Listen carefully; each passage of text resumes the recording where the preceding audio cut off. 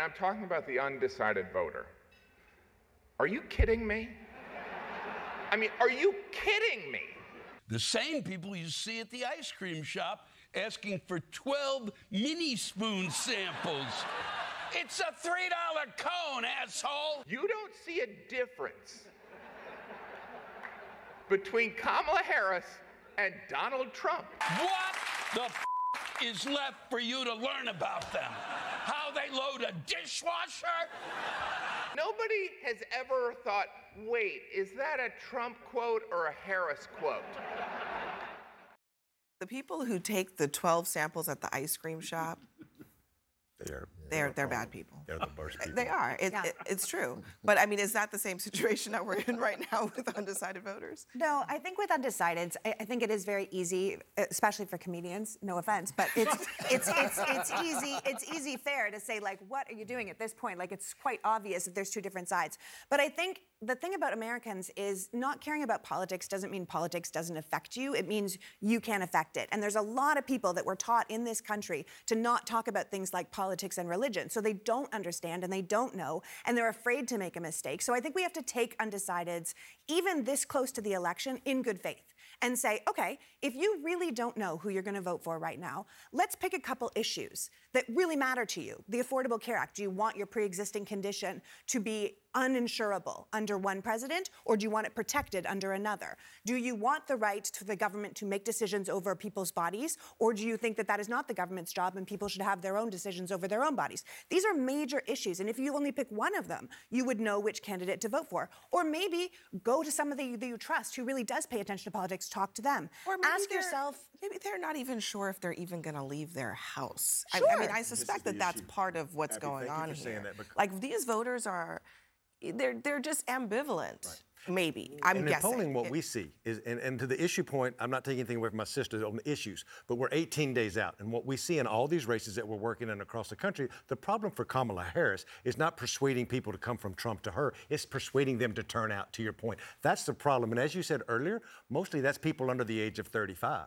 They just don't show up at regular rates because they are like every other, like I was when I was 28. Voting wasn't my top priority. And so it just happens like that. And so that's the real problem, is the turnout, not the persuasion. Every year, the Ann Bruce Center surveys the American public on very basic civics questions.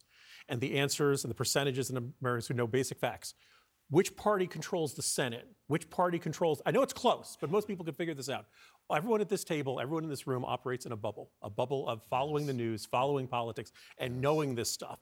There are Americans who cannot name a Supreme Court justice, right. Never mind any of, 9 of the Supreme Court justices.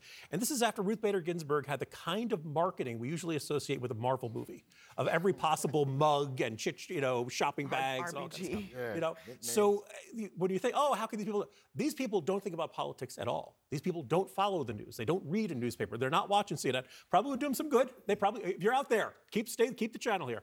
But really, they're dealing with a knowledge base that it just never seems that important to their lives. Now, you can make the case that it does matter, but generally they tend to recognize that 6 months after the election. Well, here's the thing. Here's what I'll say, and this is going to sound like a shameless plug, but I literally wrote a best-selling book this year that started with American civics, because most people don't know that, and I didn't want them to feel bad about that. So it's 20 pages of like, this is how it works, and this is what the Senate does, and that kind of thing. But I think at this point, this close to the election, I think these people need to ask themselves if they're willing to take the risk that Donald Trump's vice president is right about him, that Donald Trump's newest vice president, J.D. Vance, who called him America's Hitler at one point, is right. They're willing to take the risk that Dick Cheney and Liz Cheney and all these people that are going against their own party are right. They need to decide if they're willing to take the risk and not vote. Is that these folks aren't even thinking about that at all.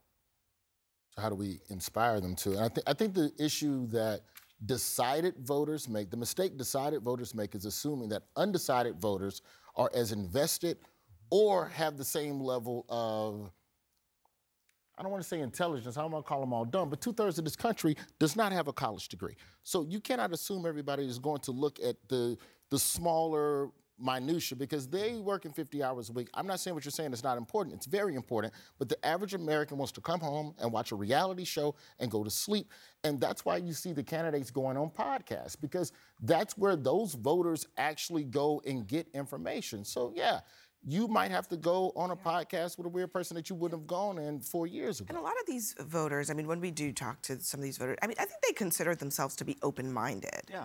You know, 12% right now say that they are persuadable. So maybe they're just so open-minded that they're taking all of the things into consideration for as long as possible.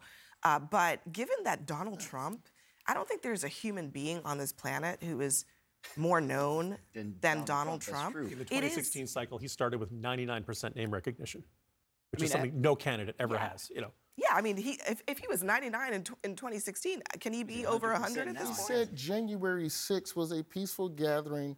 Ashley Babbitt died. Nobody died. That's literally a sentence out of his mouth. So you still, I don't know. Well, then that's why you have to pander. That's why you have to get a rapper and Kid Rock and Meg Thee Stallion to come out on a stage, because that's literally how some people are going to connect the dots. I also wonder if among that 12%, how many of them, maybe they participated once, maybe they tuned into politics and they thought, you know, my life hasn't gotten better. I'm not making more money. I'm living in a community that's impoverished. Doesn't matter if Democrats are in control or Republicans are in control. I don't really see anything tangible that I can immediately grab that's changed. I think that is a mindset among some within that 12%. So maybe there is some ambivalence, or maybe some are saying it doesn't matter who I vote for, my life's not going to improve regardless of who's running the country. But do you think I feel like those are two different voting blocks, though. You have people who just don't believe in the system at all. And then you have people going, I don't know which ice cream I'm going to decide. It's like you've been in the store for 2 hours. No, but that's why I think we need to be responsible for our people, right? Like, if you are a voter, if you are someone that's going to go vote in this election, go out and talk to someone, your friend, your hairdresser, the person at the grocery store, and ask them if they're going to vote. Because at this point, we need to have those conversations at our dining room tables, at our salons, at our friendships, you know, and say, are you going to vote, and who are you going to vote for, and what's your plan to vote? That would be a good idea right now. All three of y'all are right. All three of you are right. When you run a campaign today, and I'm hired to win elections. I'm not hired to make friends or to be smart on TV. I'm hired to win elections. And we take these voters like this and we segment them out. And we segment them out and we start having conversations with them to decide whether that 12% is leaning one way or the other. Are they a man or woman? Have they ever voted before? Things that both parties do wrong, I think, is that if you don't have some kind of a voting history, we start eliminating talking to you over a long period of time. So both parties there's a generation of people who've never really heard from either party. So they really start less and less, and you see this. The difference with what you said about Donald Trump having all that name idea is he was a known quantity. Whether they liked him or not, they thought he was a little crazy, they thought he was orange, whatever it was, they were like, oh, maybe he'll break something, to your point about, that's why you saw all those folks show up to vote for him. Kamala Harris is trying to get a whole new group of people who've registered to vote and come of age under a Donald Trump who really don't like him. This is what's going on every day in a campaign.